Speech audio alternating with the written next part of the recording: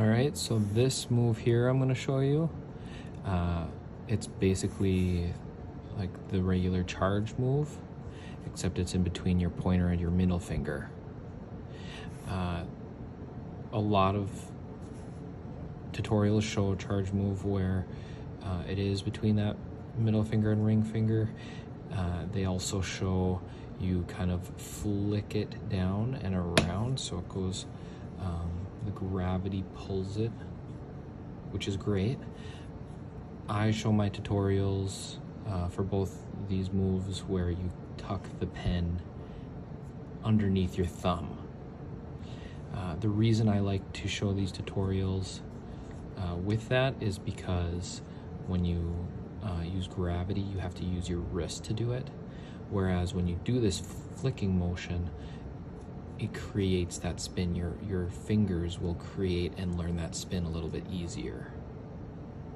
Okay, so just going over this, it's the same exact move, except in between your middle finger and your pointer finger.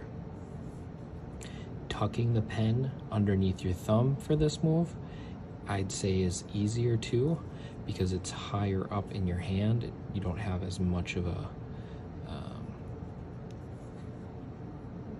much more of a flick with your rest of your hand when you're doing it. It's easy to just sit there.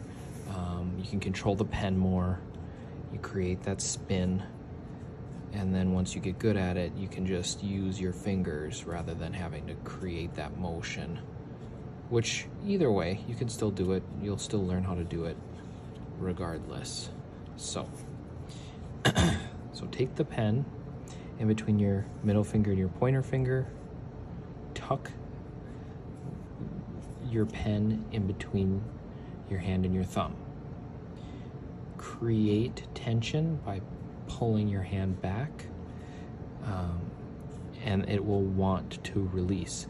So just slowly release it. You don't have to use a lot of pressure, but see what it's doing there? It just kind of creates a flicking motion. So when you do that, you're trying to flick it down and see how you catch it with your middle finger and your pointer finger. Create that flick.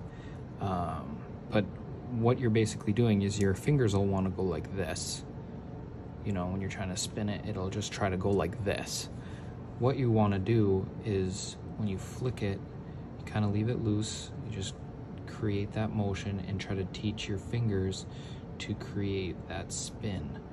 And the more you practice, the more you'll get it, but you'll just slowly get a little bit of a spin.